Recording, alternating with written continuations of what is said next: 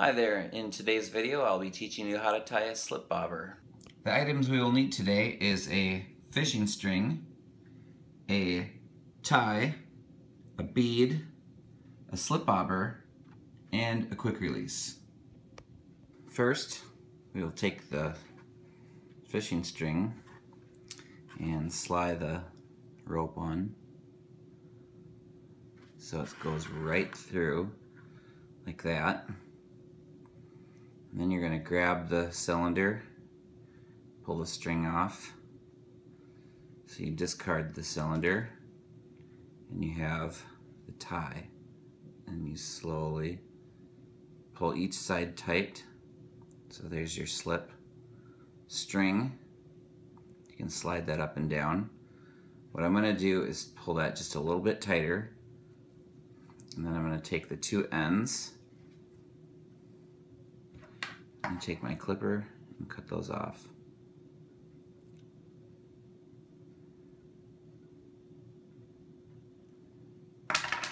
So we have our string with our slip tie. You can raise that to whatever height you want. And the next thing you do is you put your bead on.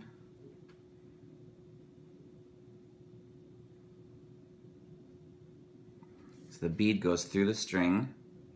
What happens is that will stop right at your little tie that you put on there. So wherever you put this tie, the bead will stop right there. Okay? The next thing we'll need is our slip bobber. So we'll package that. This is a bigger slip bobber, so I'll probably be using this for northerns and muskies. So what you do next is you feed the line through the top of the bobber till it comes out the other end, and then the bobber will stop at the bead and the bead stops at the tie, so that's the height. And then if you want to raise that, you just pull on the string goes up, and then the bead and the bobber follow. So the next thing I'll do is tie on a quick release. So the quick release knot I'm going to do, you just feed it through, and I'll spin that a few times, and then I'll take my string here and I'll feed it back through the top. And then I'll feed it through the big hole here. And then I'll take that and slowly pull down on that.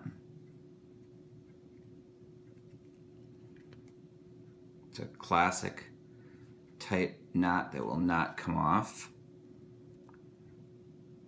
And then I'll clip that side of the line. So now the slip bobber will not fall off your line, and then you can hook this up to a weight and a leader in your hook system, and I'll show you how we rig that up and go fishing with that. This is Twin Cities Adventures at Lake Calhoun. We're going muskie fishing. Here's our muskie rig, double treble hook. This one here, it slides so you can fit any size bait fish. And we got a big, huge bobber, so we can hook a big one. It's a slip bobber. So first of all, I'm gonna hold my fish on a towel so it doesn't get slippery and get off. I'm gonna hook my first one right above the dorsal fin, and the second one right in the tail, just like that. Okay? That way you can swim around freely.